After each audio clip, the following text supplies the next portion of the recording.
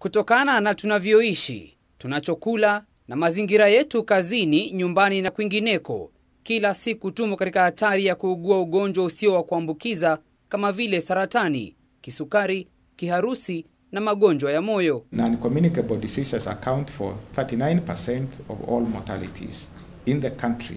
The rising non-communicable disease burden overstretches the already under-resourced health systems. Kwa mujibu wa Wizara ya Afya, changamoto kuu inayokumba wizara hiyo katika kutokomeza magonjwa yasiyo ya kuambukiza ni mgao finyu wa kifedha kwa kitengo cha magonjwa hayo. The financial expenditure on NCDs is only 11% of the total health expenditure, with a strategic plan for preventing and controlling non-communicable diseases identifying a 94% financial gap.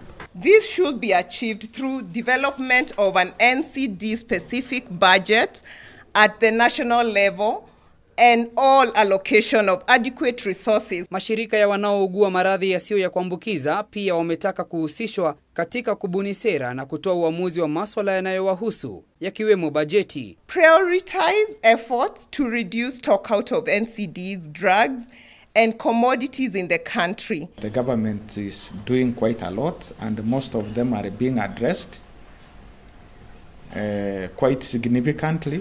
Rais mteule William Ruto katika uzinduzi wa manifesto yake alitaja kuwa kati ya mambo mengine, serikali yake itazingatia kinga mno kushinda tiba, na hili litapunguza gharama ya tiba inayowakumba wagonjwa. Ben Kirera, K24, Nairobi.